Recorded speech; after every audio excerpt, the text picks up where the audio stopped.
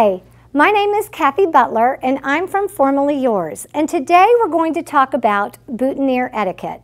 When you're getting married, the groom and the groomsmen wear boutonnieres. Boutonnieres are the flowers or accessory that is found on the lapel. Typically, the guys wear some type of flower that goes along with the bridal bouquet and the bridesmaids' bouquets. Of course, they're going to be much smaller.